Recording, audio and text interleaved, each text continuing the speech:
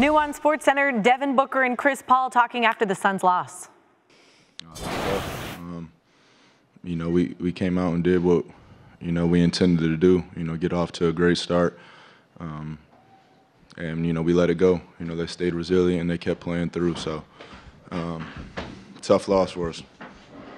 Well, Devin, you talked about learning what you've learned in the playoffs is that it's a series, that it's not just one game. So just speak to that mindset of going back to Milwaukee, knowing you get that one, you'll be back here for a Game 7. I mean, one at a time. You know, our focus is the Milwaukee right now. You know, that's how you have to do these series, one game at a time. And, yeah, that's it. Dave, here in the front. Look, I wanted to ask you about the play. You guys are down one. You're coming down the court. You pick up your dribble around the foul line, and then Drew comes in.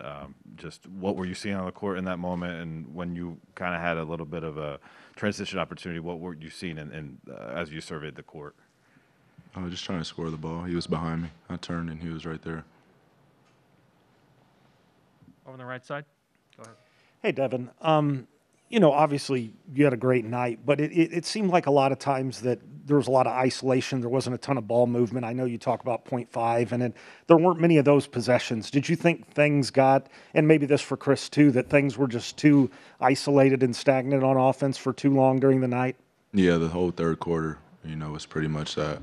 We were trading basket for, I think, 5 minutes straight. But, you know, we're at our best when we get stops and get out in transition. So, I always say we hang our hat on the defense end, and that's where we have to be better. And Chris, what did you think about just kind of the ball movement? And did you feel it got a little stagnant at times? Yeah, it definitely did, especially in that second quarter when I was out there.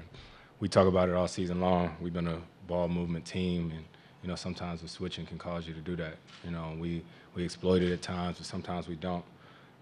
We'll go back and look at the film and see what we could have did better. Gina? For both you guys, I mean, you haven't lost 3 games in a row in 6 months since January and haven't really faced a must-win as far as an elimination game situation all playoffs. So just, I know how much you guys pride yourself on resilience and fighting back. So just what do you hope to see from you guys and your teammates the next 2 days to get ready for Game 6?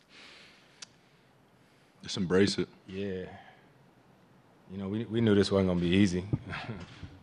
We didn't expect it to be. And I mean, it's hard. You know, Coach said it all year long. You know, everything we want's on the other side of hard, and it don't get no harder than this. You know, so we got to regroup, learn from this game, but it's over.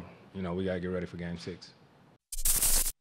Thanks for watching ESPN on YouTube. For live streaming sports and premium content, subscribe to ESPN+.